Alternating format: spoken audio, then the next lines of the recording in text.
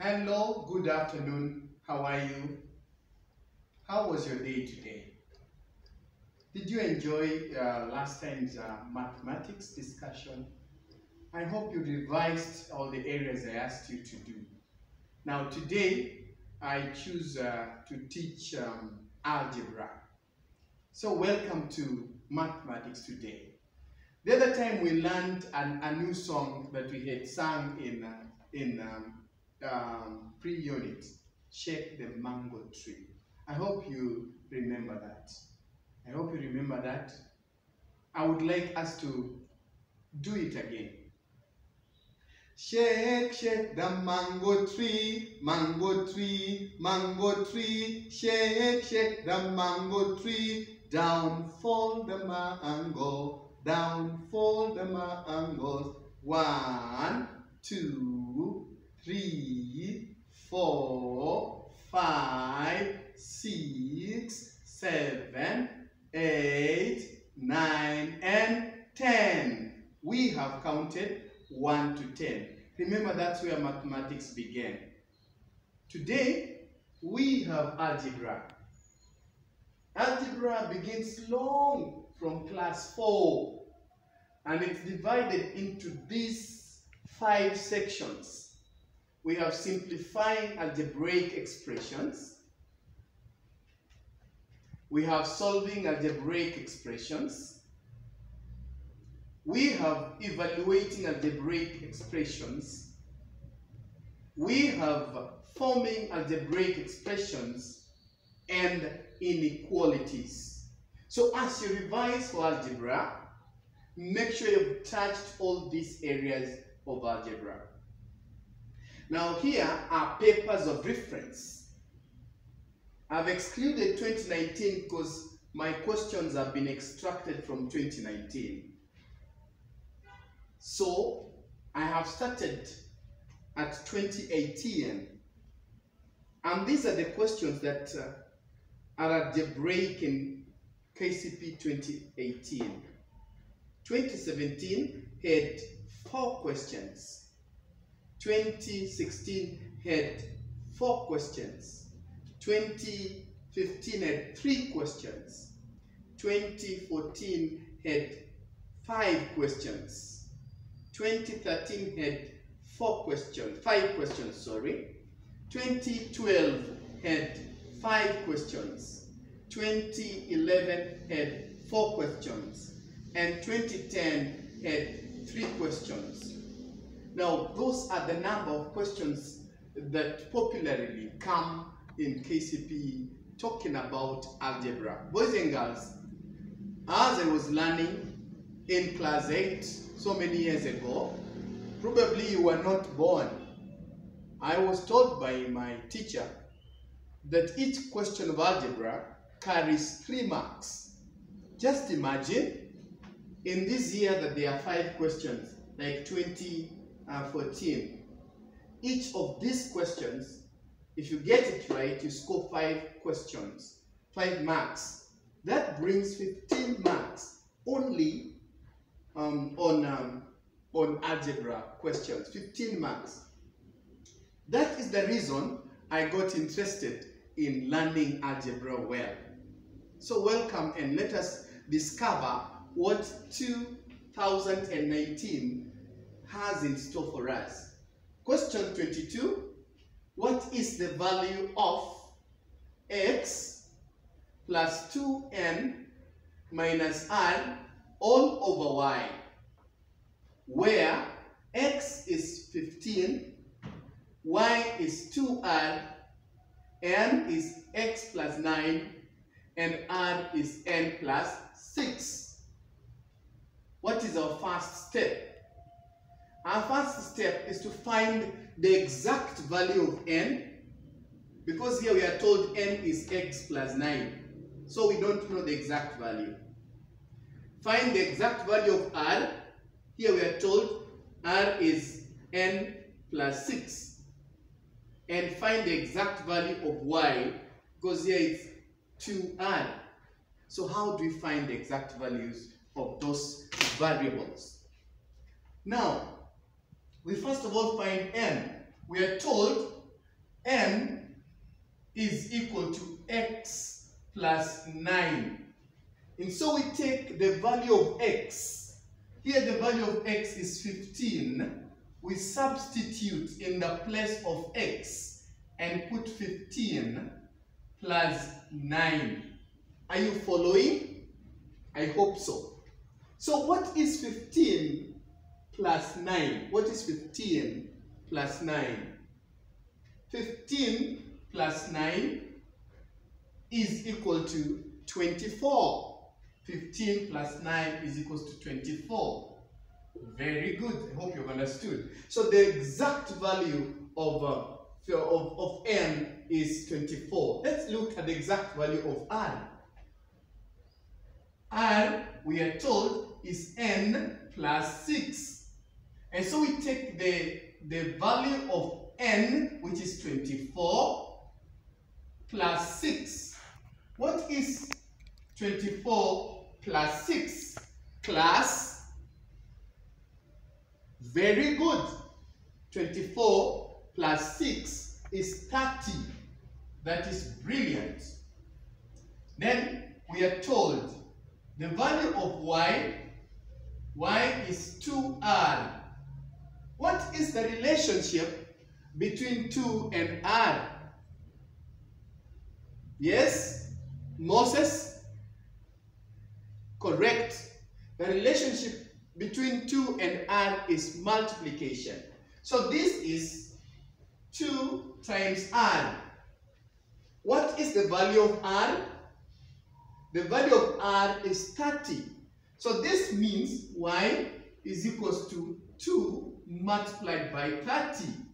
And that gives us, Bridget, yes, correct. And that gives us 60. Boys and girls, we have done the first step. We have finished the first step. We go to the second step. The second step has 2 sub-steps. The first sub-step is substitute, and the second sub-step is work out. So let us substitute the exact values in the equation. Remember, the equation was x. So where there is x, we'll write the exact value of x, which is 15, plus 2 times n. The exact value of n is 24, so we write there 24, minus the exact value of r, which is 30,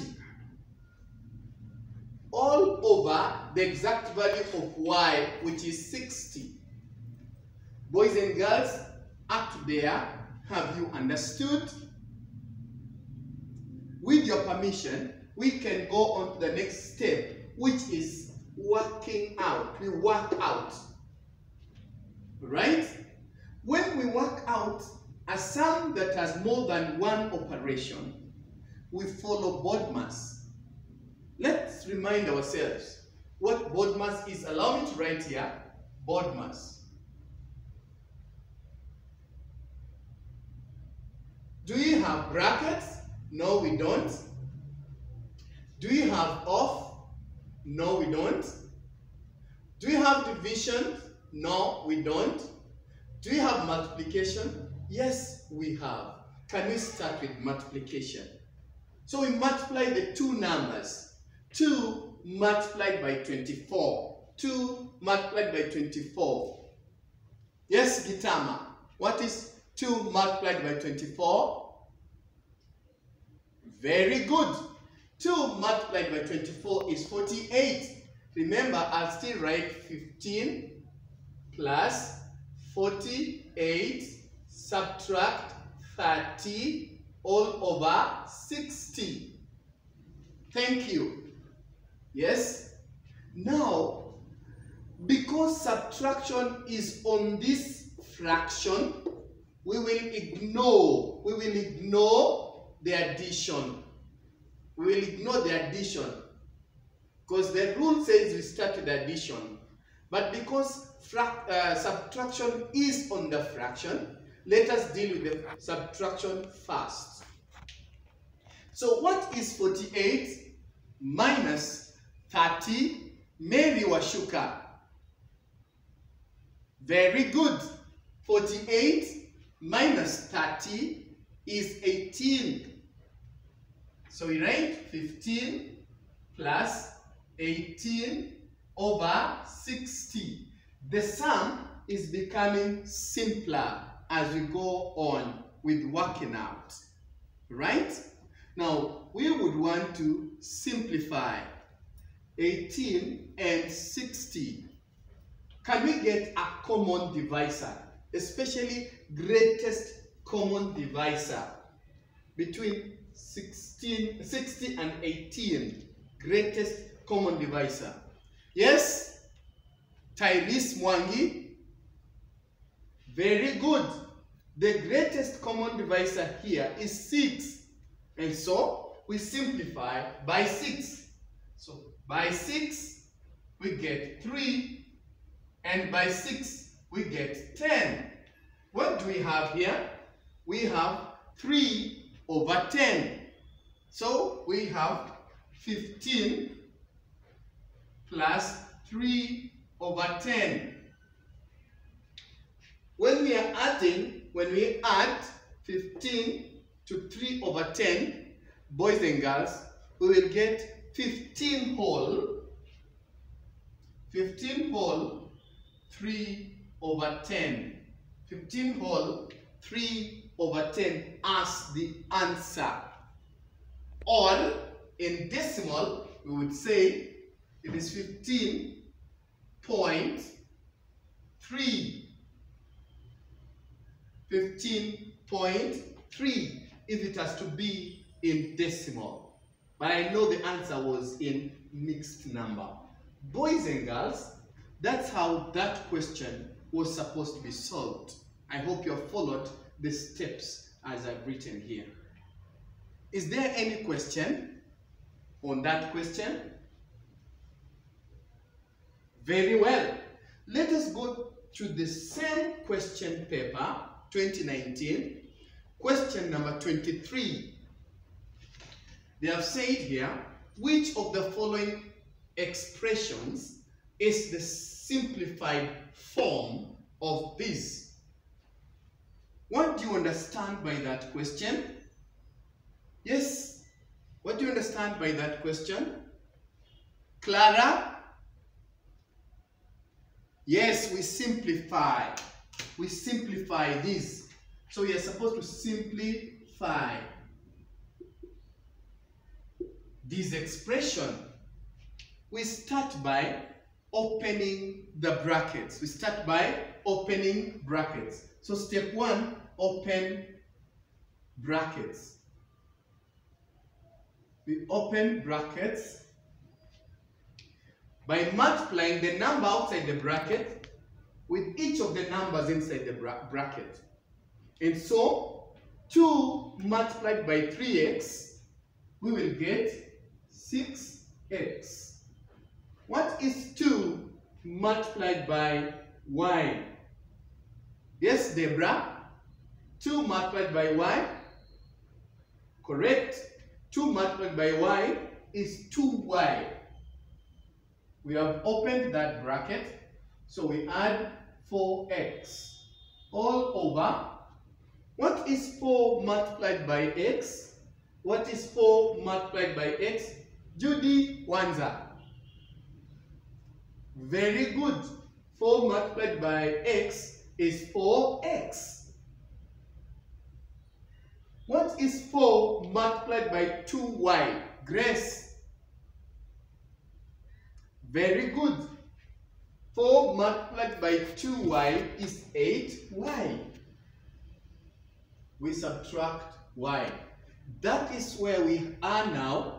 We want to go on to the other part of the whiteboard because this is very low. You cannot be able to see it clearly. So let's go up there.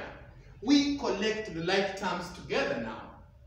Collect like terms. We collect like terms.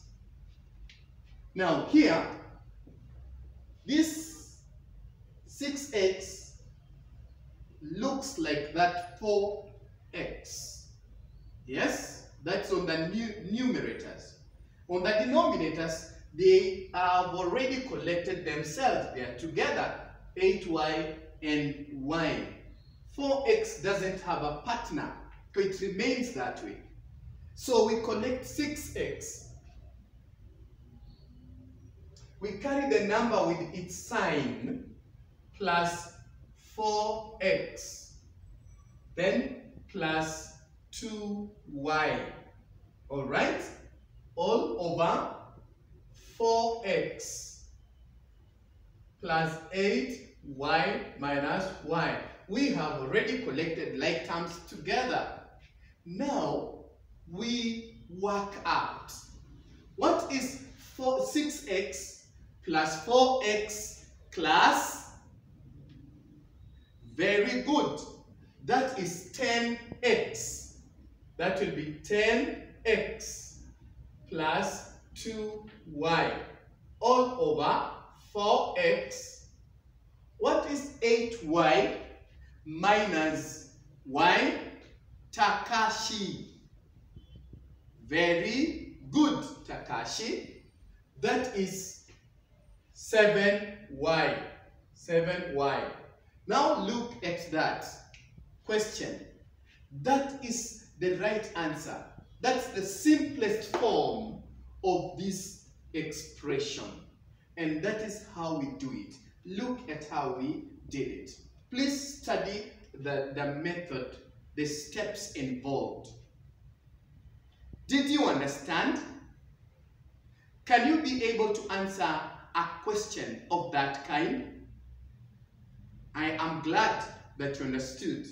Then we go to the next question. What is the value of x in the equation? Now this is an equation, an algebraic equation. What is the value of x in the equation? And the equation is 3 over 5, open bracket, 2x plus 2, close bracket, minus 1 is equals to 5. Are we together, class? I hope the letters or the digits on the board are clear and you admire the teacher's handwriting, isn't it? I'm glad. I feel like blushing that you admire my handwriting. Please copy how I write and do the same. Let's go on. Our first step is to open the brackets. Our first step is to open the brackets. And so we open the brackets with the number immediately outside the bracket. And that would be 3 over 5 multiplied by 2x plus 3 over 5 multiplied by 2. Then minus 1 is equals to 5. Yes? What is 3 over 5 multiplied by 2x? That would become 6 over 5x plus 6 over 5 minus 1 is equals to 5. Alright? Now we collect the like terms. Now this is how we collect like terms here. There is an equal sign, and so 1 shall be taken to the other side. Now look at this 1. Yesterday I talked about integers. And so 1 is a negative integer. In primary, we call it minus 1. In high school, you will call it positive 1. And so, when minus 1 crosses the equal sign, it becomes plus 1. So this side will be plus 1. So let us write what we are left with. So here we have 6 over 5x plus 6 over 5 is equal to 6. 1 plus 5, or 5 plus 1 is 6. Can we be able to see that? Very good. Now, again, we are making it travel. But I would like you to know, when it reaches here, boys and girls, we look for the LCM of the denominators. Now, this 6 will make it a fraction by putting it over 1. So the LCM of the denominators is still 5. And so we multiply each. Remember, it is each, not both sides, but each fraction by the LCM. So we multiply here by 5. We multiply here by 5. We multiply here by 5. Are you able to see that, boys and girls? It is not magic. Very simple.